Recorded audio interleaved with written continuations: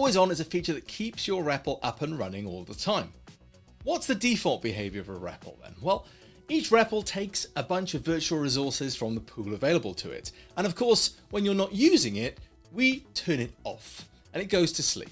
You may have seen this animation many times when going to your REPL for the first time and hitting run, or going to your website unannounced. That's the default behavior of a REPL. But if you're dealing in Discord bots or websites or web servers, that's not the best behavior. We want it to always be available to us and ready to go. That's where always on comes in. A toggle that you can switch to make sure your REPL is always on. Let's take a look at what happens when I visit my website unannounced. I'll type my website into the URL bar and I have to wait. Once it's woken up though, the website loads.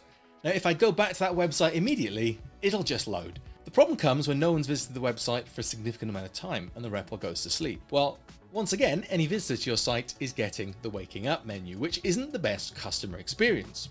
So what we need to do is click on the name slug, click the slider on always on, and we get prompted with this message. So I'll flip it on for this REPL and now it's always on. So if I go to my website at any time of the day, it should return to me instantly without that waking up screen. How about something a bit more intense, like a Discord bot? I've got a very simple Discord bot here, which picks up on common pedantic phrases and tells the user not to be pedantic. A common thing, unfortunately, when I'm teaching computer science concepts. Now, when I run my Discord bot, it connects to my server and watches the comments. If I say hello, the bot will pick it up and understand it. If any of the words on line 6 are in the comment, such as here, it'll spam the user with messages to stop being pedantic. Of course, eventually I'll close the REPL down and it'll be left on its own for a while. At that point, the REPL will go to sleep. It'll turn itself off. And then on my server, anyone can be as pedantic as they like. And that's not what we want from a Discord bot. It should be online and scanning the conversation all the time. So let's make it always on. We'll click the switch and pay those 20 cycles a day. You'll notice straight away the REPL runs. And now my user can't beat my anti-pedant bot. But always on doesn't mean that the REPL is literally always turned on. At some point, the REPL does need to be moved from cluster to cluster to make sure that resources are being used and managed effectively. So the REPL will still turn off occasionally. What always on does for us though is immediately turn it back on with no interaction from the user, meaning very little downtime. Now that's important because we need to understand that, because a fragile setup won't work very well with always on. We need to be sure that clicking the run button will reliably get our Discord bot or our web server back online and running. How do we get an idea about what's turned on and how many times it's restarted itself? We can find that out from My REPLs and Status. All of your recently opened REPLs will be in there, and you'll notice a green light and always on our always on REPL, so you can immediately see where they are. You can click restart from this page to restart any server that's got a bit stuck, and you can click the arrow to reveal a full list of when the REPL was pinged and what status it was in, and you'll see here it's been awake for quite a while. This will help you debug any problems with your REPL or check if you've got multiple that are always on, which ones are up and running and which ones need to be adjusted.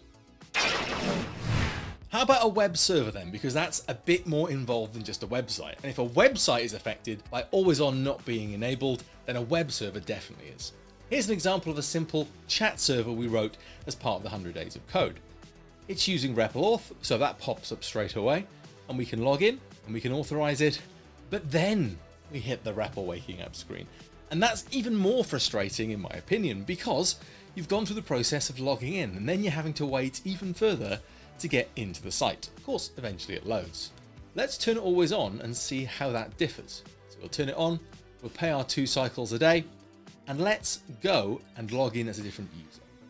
So immediately I've got my REPL auth, I'll authorize, and straight away I'm in and accessing the content of the server. No wake up needed. Now this is much preferable to what it was before.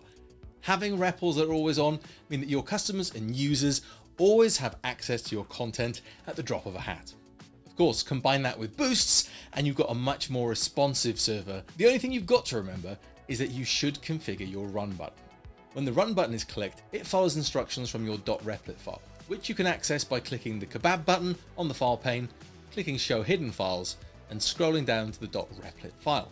The .replit file has a bunch of different things, and I'll link the documentation below to how to set that up. You'll see that on line 2 here, we have the ability to attach a run command to the button.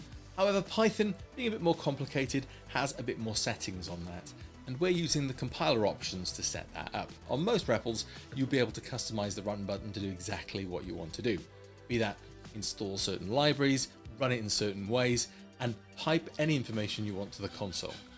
I have some server Repls that just use a .sh file to completely configure how it's going to run from the run button, and that gives you a lot more power to configure what you want and when you want it. Take the code from my web server and run it with and without always on. See the difference it makes.